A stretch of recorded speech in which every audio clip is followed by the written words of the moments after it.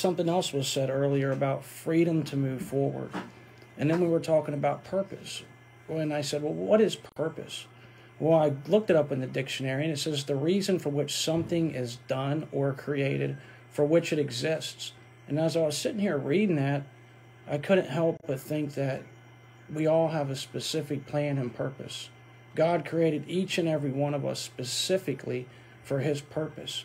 So if you're sitting around and you're bummed out, depressed, you're thinking you're abandoned, forsaken, alone, the world has turned its back on you, hey, let the world go and cling to the Father, because the Bible says if you draw near to Him, He will draw near to you, and you were created for a purpose.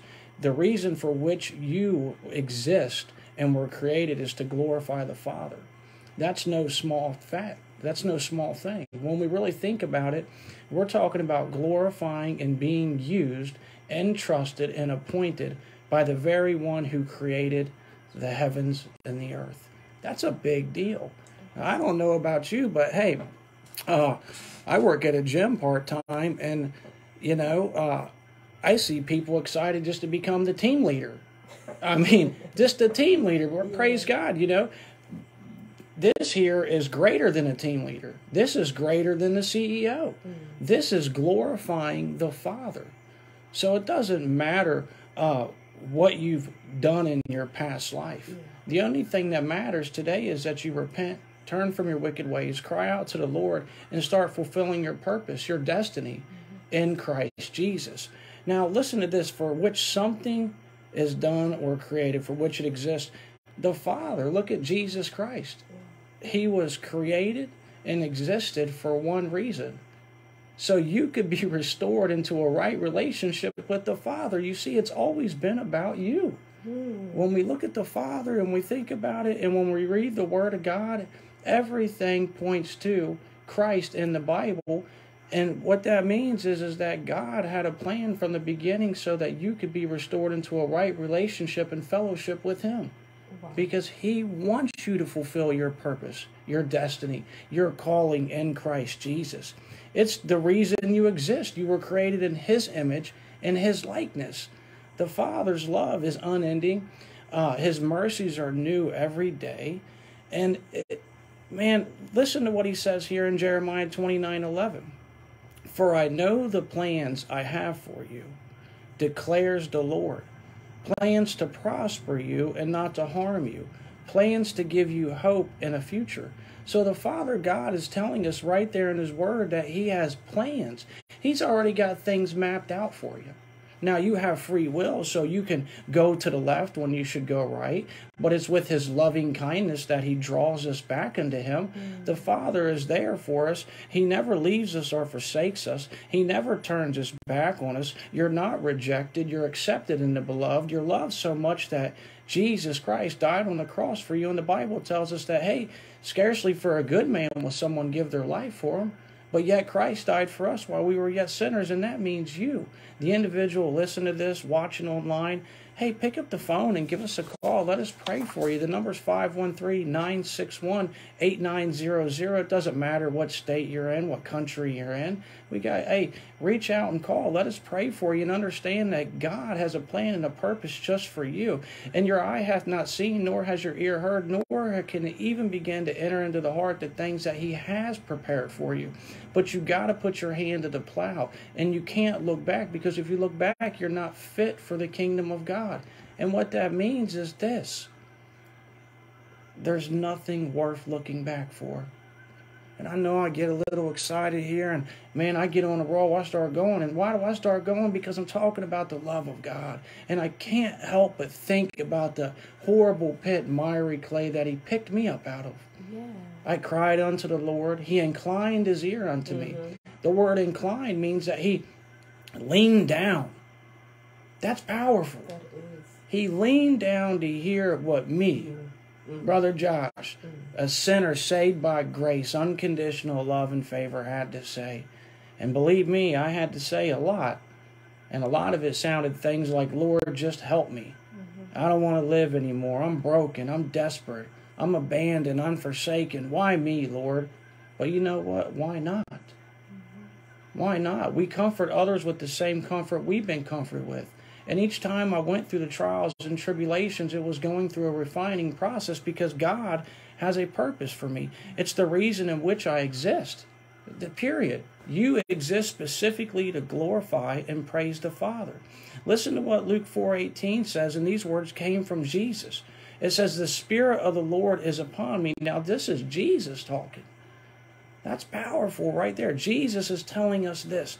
The Spirit of the Lord is upon me because He has anointed me to proclaim the good news. In other words, He had poured out His Spirit upon Him so He could proclaim the good news to the poor. He has sent me to proclaim or announce freedom, deliverance for the prisoner, and recovering of sight to the blind. And listen to this, to set the oppressed free. So it doesn't matter where you're at right now. Today, it's not too late. Are you oppressed? Are you held captive by the wages of sin? Do you not know which way to turn? Are you broken? Does your soul need to be restored? Well, guess what? This is what Jesus specifically did on the cross for us.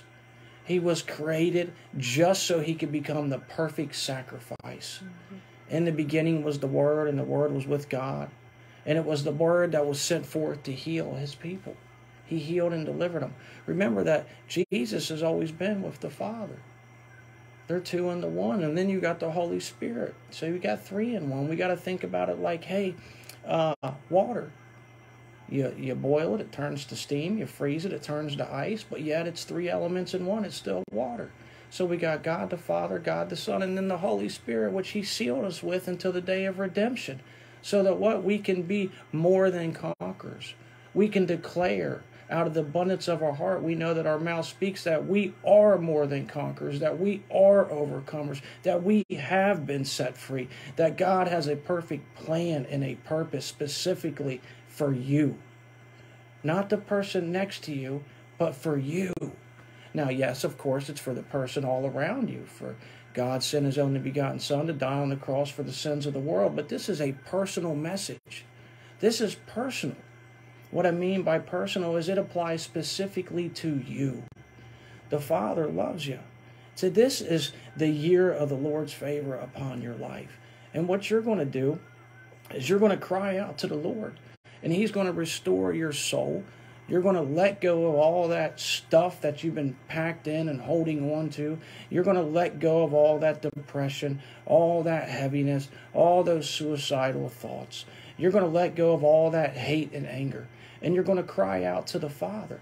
Because the wages of sin is death, and no good thing comes from holding on to those things. And we understand this, that right here the Bible says that we should present our bodies as a living sacrifice. And then we are to be transformed by the renewing of our mind. What's it mean to present our bodies as a living sacrifice? It means to offer up our lives to glorify the Father. Most sacrifices are dead, but God don't want a dead sacrifice. He wants you because you're full of life. You've got your whole life ahead of you. Your future's wide open. The question is, hey, you've got free will. Are you going to hide His word in your heart? Are you going to receive what's saying today? Are you going to cry out to the Lord? And it might just be, hey, I'm sick. Hey, I've got mental illness. Hey, I've got cataracts. Hey, I've been going to church my whole life, and, I've been crying out to the Lord, but I'm not getting healed. I've been struggling with fornication or adultery. I've been crying out to the Lord, but I can't seem to shake it. Well, today's your day. Today is your day. You're going to repent. You're going to let go of these things. And you're going to draw near to the Father because, again, like I said, the Father's got a specific plan and purpose for you. You're going to let go of all that hurt and all that rejection that's been pressing you into that life of sin. It's been manipulating your mind and trying to dominate and control your thoughts and actions. It gives you an escape for what you'd coin to be sometimes a miserable existence of a life. But your life isn't miserable. You see, God is going to work all this together for your good. Why? Because you love Him and you have been called according to His purpose. How do we know this? Well, because Jeremiah 29:11 says it's right here. For I know the plans that I have for you. And if you go back, I think it's Jeremiah 1:5. Before I formed thee in the belly of the womb, I knew thee. Now that word knew implies that he had a relationship with you. Before we were formed. You see, this is all part of God's perfect plan. Now, it doesn't mean that, hey, this fallen, sinful world is part of his perfect plan. On the contrary, everything was created to worship him. But because we have free will, God draws us with his loving kindness. He wants us to cry out to him. And sometimes, unfortunately, it's only when we're in that broken state, when our souls are crushed, when we're desperate, when we're sick, when we're backed into the corner, that we cry out to the Father. The Father loves you. He loves you. He wants you to reach out right now for a prayer. He does. He's tugging on your heart. The Bible says, behold, I stand at the door and knock. If any man would open the door, I will come in and sup with him. The Father wants you to open the door right now. And he wants to come in. And he wants to sup with you. What that means is he wants to have a relationship with you. He wants to dwell within you. He wants to seal you with the Holy Spirit of promise. He wants to help you become that overcomer, that conqueror. He wants to supply your every need according to his riches and glory. You see, your eye hath not seen, and nor can you even begin to understand what God has in plan for you. Stop living your life off sense knowledge and start living it off what the Bible says. And it's okay if you say, well, Brother Josh, I don't know what the Bible says. Hey, the Bible says to come just as you are, broken, abandoned, neglected, hurt, and forsaken. You're a perfect candidate. Hey, the Father's going to pass up over that guy that's got 8 out of 10 stars, and he's going for that 1 star. If you've got negative stars, hey, man, he's coming for you swiftly. He's coming for you quickly. Why? Because you're perfect to glorify his name. Because you will truly exhibit the love of Christ. Because to whom much is forgiven, loves much. And you see, the Father loves you. He's got his eye on you. I think about that song, His Eye is on the Sparrow. The Father loves you. He's got a plan and purpose for you. I want to pray for you.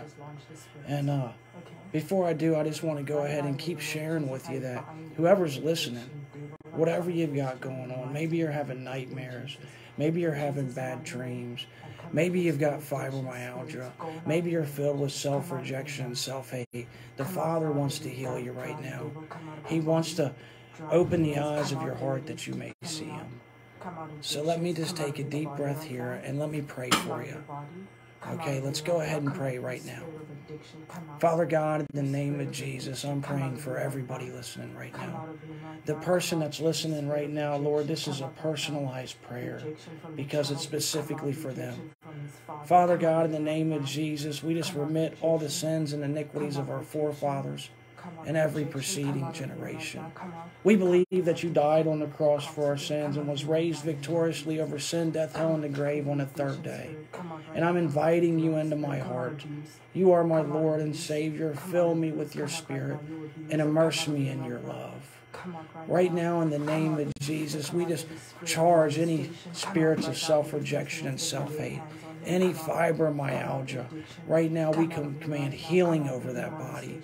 Any sickness and disease, any infirmities, any curses, we renounce and break them off right now, back 1,000 generations in the mighty name of Jesus. Right now, in Jesus' mighty name, we pray for all those listening. We command healing over the eyes. We command healing over the soul. We command all that hurt to come out of the soul right now. Just let your tears flow and cry out to the Lord. Just let them go. Just let them go. Let your family go. Give your problems to the Lord. Lay it at the foot of the cross. He's your Lord and Savior. He's your everything now. It's with his loving kindness that he's drawn thee. Right now, in Jesus' mighty name, Lord, we just receive these things. We thank you for your healing. We thank you for your deliverance. We thank you, Father God, that you will not abandon us or forsake us. We thank you, Lord, for finishing the good work in which you have started. Lord Jesus, we just want more of you. Now, if you've prayed that prayer, reach out. Call us, 513-961-8900, and let us know that you've accepted Jesus as your Lord and Savior. Let us know what he's done for you. Testify of the glorious goodness of his love and his mercy. In Jesus' name, I want to thank you today. Thank you, Lord. Every spirit spouse, come out right now. Every spirit spouse, come out right now. Come out here. Come